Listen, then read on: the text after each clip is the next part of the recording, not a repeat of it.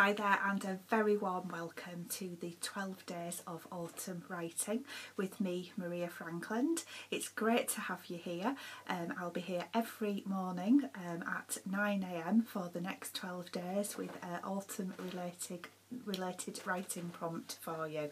So this is my third foray into this territory this year. So we had the 12 days of spring writing back in April, we've had summer writing in August, and by popular demand here is the 12 days of autumn writing for you. So a little bit just to introduce myself to you before I tell you a bit more about today's first writing prompt.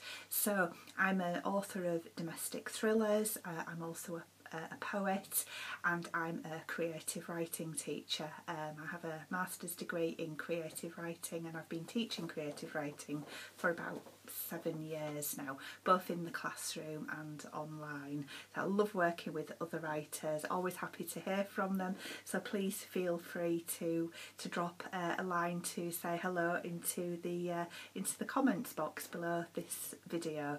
And also, if you'd like to ensure you don't miss a single day of the writing prompts, be sure to hit the subscribe button for my channel, and if you like a particular day's writing prompt, also hit the like button as well. I'd be really grateful for that, because it brings other writers along to the channel as well, so that they can benefit from the daily writing prompts that I'm going to offer.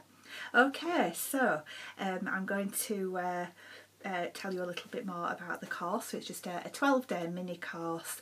Each day I'm going to post an autumn related writing prompt video, so I'll aim to do that at around 9 o'clock each morning. So each writing prompt will be something quite ambiguous, something you can approach however you like as a writer. So whether you're a beginner or a more advanced writer, it doesn't matter, you just approach it at your own level, and in whatever way you want. So you could write a poem, a story, a personal memory, a descriptive piece. You can launch straight in with the writing prompt, or you can do a little bit of planning first.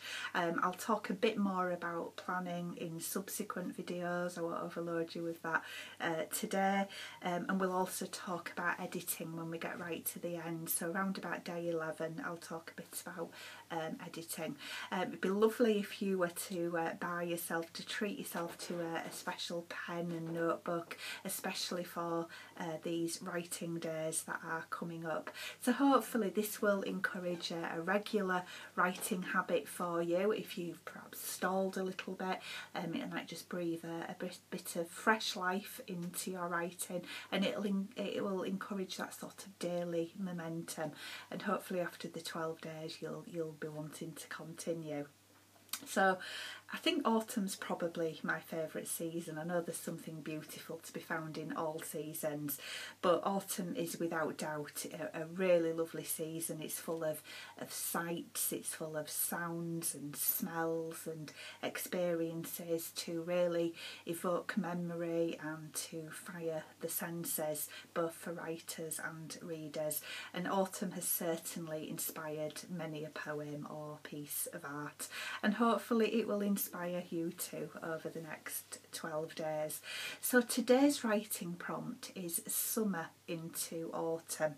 So you can approach this by firstly thinking about what changes as summer becomes autumn, so using the senses as much as possible. So it's not just about what you can see, but about what you can hear and smell. Smells particularly evocative when you're writing.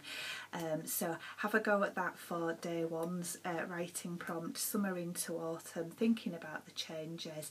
And also I've set up a Facebook group for you to post your responses into as we progress through the 12 days. So if you are on Facebook and you search for the 12 days of writing, you will find the group. You'll have to click the request to join button, and then I can add you in, and I would love to see your responses to the daily writing prompts. Or some of them you don't have to post in every day, you don't have to post in at all, you can just have a read of what everybody else is doing. What I really encourage is writers feeding back on what each other are doing. It really does help you develop as a writer to read what other people are writing. Well, to read generally is one of the best things you can do as a writer. But if you're looking for things to praise another writer about, and maybe a point for improvement even as well. So it's just a really good culture to be in. So do join the Facebook group and do help us all celebrate what each other's writing responses are. So thank you again for being here. Thank you for bringing your writing energy, and I look forward to seeing you again tomorrow. Bye for now.